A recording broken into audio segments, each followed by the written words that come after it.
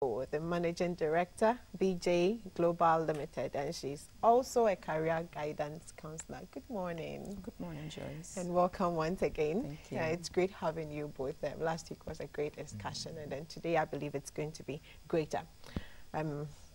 Let's start up looking at career development. I want us to start this way. I want us to look at a clear-cut difference between a career and a profession. Okay, so that people would be able to differentiate between when we talk about career development, they don't mistake it as developing your profession. So let me start with you, Auntie Janice, today. Yeah, thank you, Joyce. Yeah, but when we talk about career development, we know it will start with career identity. The development aspect will have to do with setting a goal on the career identified and planning and strategizing on how to enhance it and making progress. So the difference between a profession and a career will not be much in terms of the fact that you will need a profession, and then moving on from it, how to manage the profession will be within a career. And we always say that career practices take place in an organization. So you need a profession, you find an organization, practice the profession in it, and that is career. Okay. Yeah. Bernard, you want to give us your own view on the differences? Okay, and looking at career and profession, even from the word profession, you profess, that you confess that you are doing this. So most of the time we identify certain things as a profession. I'm a lawyer, I'm a doctor, I'm an architect, so that these are professions. And career, but what do you do actually in your job field? That becomes your career. So that when you look at distinction between a career and a job, there's a thin line between a career and a job. But I'm looking at a career as things you do. So you could, your profession can still be your career. Okay. Whatever you do, if you're a lawyer, it's still your career. What you the channel in which you let me use the word, to carry out your activities, then becomes your career. So what you do is your career. Okay. That. Okay. Your profession is no tax for that. All right. I'm gathering from what both of you are saying in terms of career development, that means that ongoing something. You start somewhere and you climb, you build it, you build on it. Janice, you made mentioning of identifying your career. That is the first step. What other steps do we need to look at? The next step will be goal setting. Okay. Once you identify what path you want to tow, you will need to set up a goal. That's at the end of this career, I would want to finish up maybe as a senior executive in an organization, or as a specialist, let's say a top executive engineer, maybe an engineering director. So if you want to end as a director, you start as a trainee engineer, and the goal is the directorship. So you will need to set this goal first, and then we come up with plans. Personal development plans on how to progress and make sure that you're going on the right direction, and at the end you will get to that goal. And in these plans you have to develop tactics or strategies in order to ensure that the plan is carried out, because if not, it becomes a paper lying somewhere. Sure. And in these plans and strategies we have several things to consider in the process, some of which will have to do with your personality again, to ensure that, let's say, if you are an introverted person, then it means that you will be more of a specialist in the engineering field, or in, if it's an HR or whatever field you have chosen, rather than the management side of it. Because in the management side, there will be the need for image building. It calls for extrovertism. So you need to check these personalities and then implement your strategies according to it, according to what your personality is. And we would also advise that it should come with a combination of the strategies. There are some people who are very good on the job and they think that is it. They will do their job, you can't talk to them. They're just closed to what they want to do. When you're trying to add an information or give an idea or give them something else to do, they don't want to listen. They know it all. They know it all. So you need to kind of be balanced. You may also need to monitor this over the process.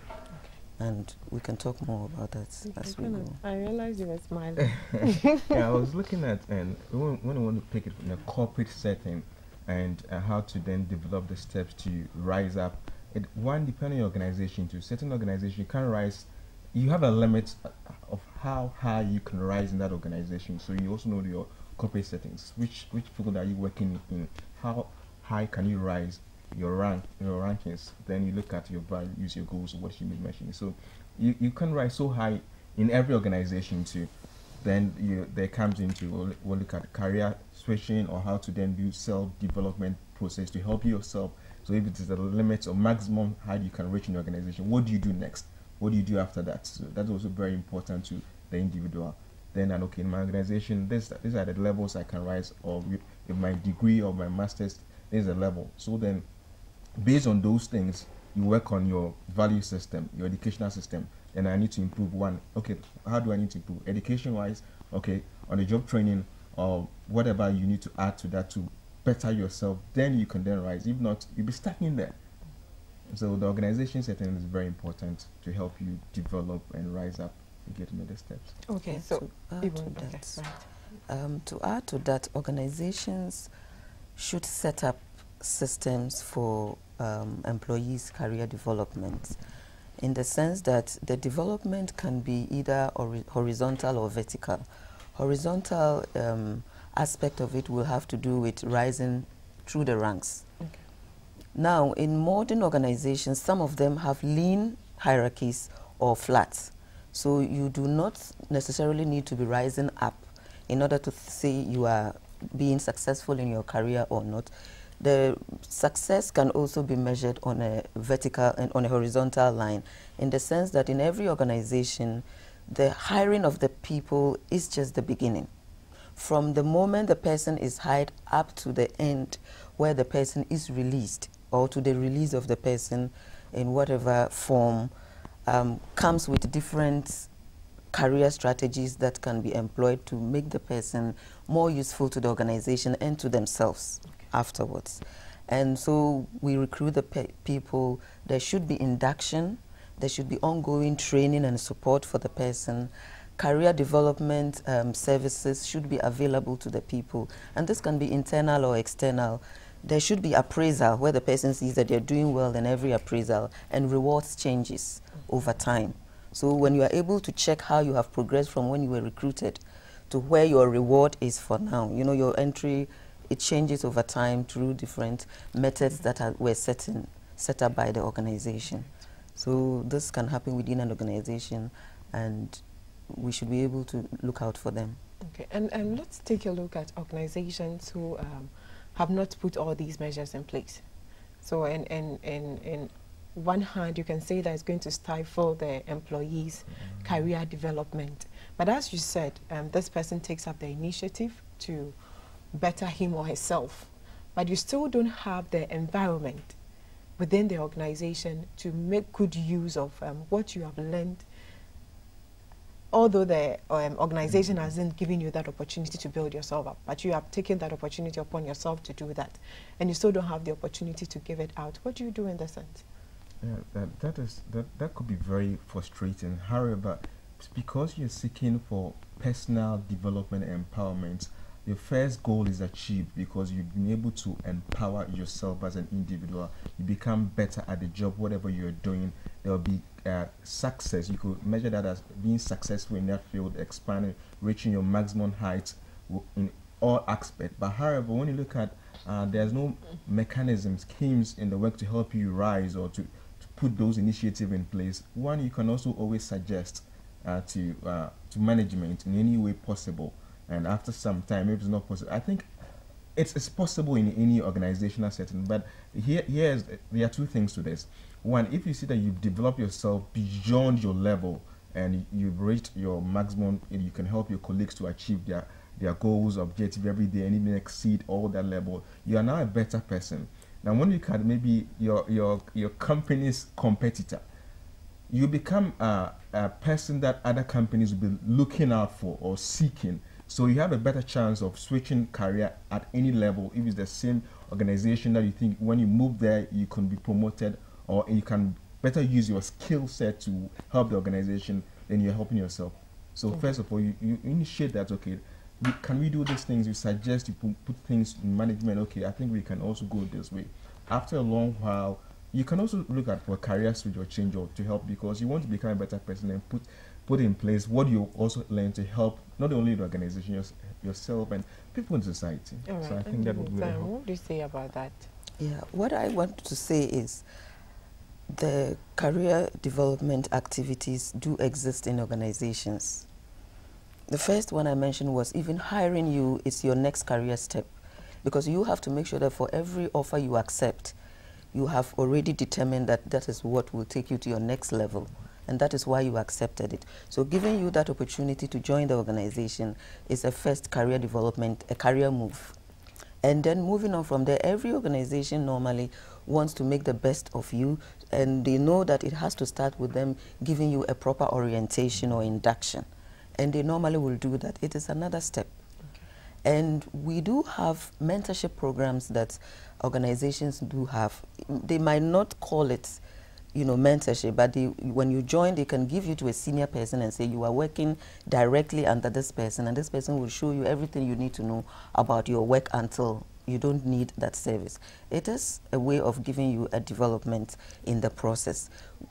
Companies also sometimes give their people out on secondment to go and work in another operation, in another office, with a client and all that. These are all developmental opportunities that they provide to the people. Newsletters, newspapers that are bought into companies every day, and, you know, all materials made available. Some people don't even read. And all the information is in the company.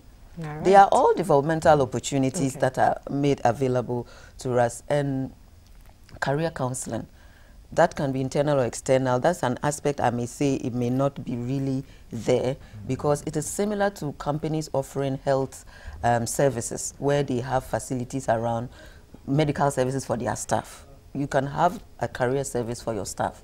So they also have the tickets or the cards or the subscription. When they have any issue, they go there, independent discussions, and get to discuss their further study, whatever they want to do. And some companies also give formal education. And you will agree with me that we know a lot of people who say, oh, I'm on further studies because my company paid for me. Certainly. Or they've given me a study leave. They've given me an education leave to write my exams, 1 week leave. These are all developmental opportunities. So they do exist, but sometimes people do not know that. Let's understand the company's policies on how the entire operation runs. Sometimes they have an employee manual or employee handbook, but we don't go into it to find out what the company has for us. It's so much that they might not be able to tell everything, but the information is normally somewhere within the organization, and we should just be a bit more inquisitive and proactive. And look for what is available for us. Okay. I mean, the employee needs to do much. The employee needs to do much. I think sometimes they are there. They might not be up to date or, you know, just all that we want. But I think I see most of them going on. Most employees are being lazy, and that's it. Okay. Now, talking about success and career development, what would you determine as career success? Career success, I would look at it in two ways. In terms of looking at how you started, you know, up to where you are.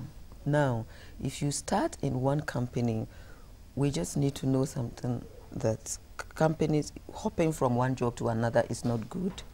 And so if you have been able to stay, to be a bit stable in one area, you would have developed a lot of skills and experience. You can't remain in a company for a year, for 2 years, 3 years, and be the same. You go there every day, meet targets, meet deadlines, and impressing everybody. Then you might know that you just do not know what you would have done to yourself, but you have transformed.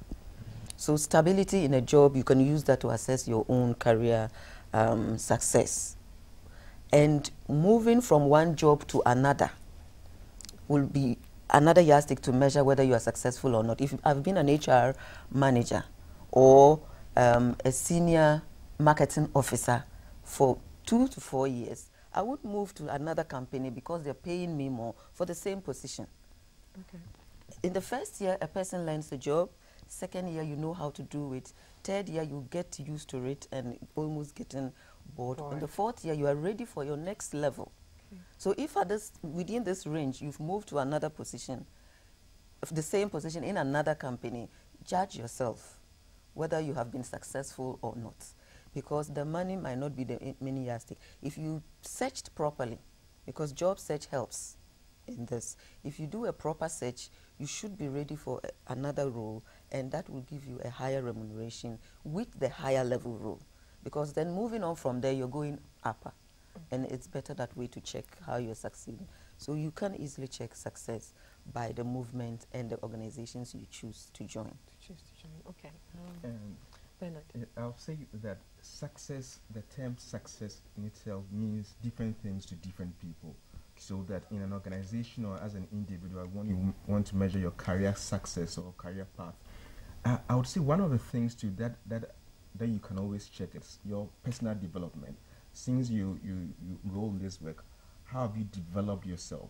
If you're able to do this work within an hour, now within an hour, how many can you do production-wise? Okay, how can you do all this? So within a year, within 6 months, if you're not measuring yourself against yourself, your progress, your work schedule, your commitment, your tax, and you're not rising, it means you are not growing. It means you are not becoming successful at what you do, because you can't use the same time and hours to do the same job over the years.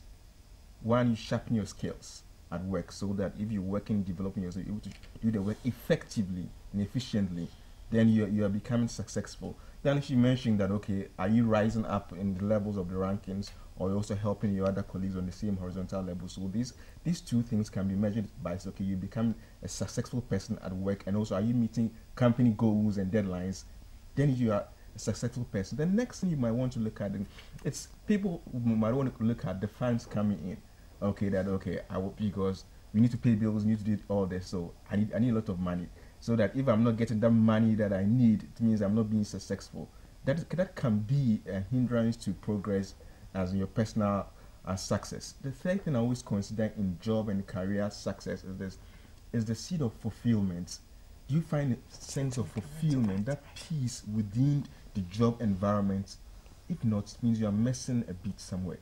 That's why you always need to do a career developmental progress before the work on the job, and you go for counseling and all that to help you that, is this what you really wanted to do? If there's fulfillment, and I would say that's the greatest level of success anyone can find in any job. Okay. Fulfillment. Yeah. Okay. Right, let's look at some interest and personality types. You know, we all have different personality types. We hold our own values and objectives in lives. Can all these affect one's career development? Exactly. Now, that certain personality types are better fits or cut for certain jobs. But I would say that in this age and this era, I will use the word that talent is not just enough for any field. That if I have a physique for sports and somebody doesn't have, and the person is able to work on him or herself, the person can be better fit. But naturally, people are fit for certain kind of job. You have the corporate settings, you have this. But this is the key thing for personality types and values. It's about working on yourself, about developing yourself, your skill set, developing. I always use this example, what Malcolm Gladwell says concerning the 10,000 hour theory, that if you work harder on yourself for 10,000 hours, that is minimum of like 10 years or 5 years, you become an expert in your chosen field. So that if I'm not cut for that particular job, but I work every day, meticulously on the work, hard work, go extra, go early, stay extra hour, work hard on myself, I become successful than a person who is cut for the job. Okay. So one, personal development, still on the work. You're going to help yourself better than any other person. Okay, and Janice, let's quickly look at some of the hindrances to career development. Yeah, regarding hindrances to career development, your previous question will come in. Okay. The values, sure. Especially. When you neglect the values, it brings a hinder. I'm giving this scenario, I'll give the scenario of a lady who is a Christian, okay, and joined an alcoholic beverage company. She is a senior brand marketer. So yes, she knows she wants to market brands, but perhaps food or some other areas that she would be more comfortable with would work better for her than others. So without, taking these factors into consideration, she joined this company, and being a brands manager, you'll be given a company vehicle. With the company vehicle, it was branded. Yeah. Anytime she sits in the vehicle, then she begins to hear questions inside of her. What are you branding? What are you selling? Is this for you? Why are you doing this? And all that. And she had to quit the job. Now, with this, if you are not able to manage it very well, do you quit immediately, or you start looking again? And were you ready for a re-recruitment again, process again? And so the values really help to make sure that you cut things very short and move faster. Okay. And we also take note of what can hinder you will be solid educational qualifications. For every area of work you choose, every profession or whatever, you need a solid education, a minimum of a first degree. A minimum of a first degree. And even if you want to specialize or go into management, that also determines what postgraduate or master's level education you would require. Because first degree is quite general. And so if you decide to go into specialist way, it's good to have a master's degree in that area to specialize. And then a management degree, not necessarily an MBA, but just any management degree for the management. And if you want to even work in the executive level, then it also calls for further qualifications. Yes. And if you don't do these things, you will sit and think you're progressing, but it can be slow. You can go really slow. Okay. Bernard, to run up on this particular discussion, what advice would you have for employees out there who are really not thinking about developing themselves, or they think about them? Okay, I have a job, let me stay on the job. Within this next years, I'll be promoted. What advice do you have for them? I have some few things. One is, if you don't change, change will change you. So you can't think that you can be at the same level all these years. Now, one major thing that is shifting global change is technology. I'll emphasize on that, that if you don't, when the PC system started in place, and those using the typewriter, when so comes that, why do I need the computer for all this? Most of them were phased out because they didn't learn, they didn't adapt to change. So companies, individuals, you need to adapt to change. First, technology is moving very fast, speed of light. So you need to adjust. How best can I use technology to enhance what I'm doing? If not, within the next year, somebody somewhere in Asia and India will replace your work within a click. Ooh. Ooh. That's great. Jenny, you want to say something about that? My message to the employed is regarding professional ethics. We will need to ensure that we are practicing our professions ethically. Let's find out what our company's code of ethics and code of conduct are, and let's identify and also be conversant with our individual professional codes of ethics and abide by them. Wow, it's been a great discussion once again with my guest. That's Bernard Kelvin Clive. He's an author, and he also owns a company called Dreamatrix IT Training Company. And then I also had with me Mrs. Janice Tego, a managing director of BJ Global Limited. She's also a career guidance counselor. Thank you so much. It's always great having you, giving us all the stuff. We've been talking about how to achieve career success through career development, the role of the employed. And next up, we have the newspaper review segment. You don't go away.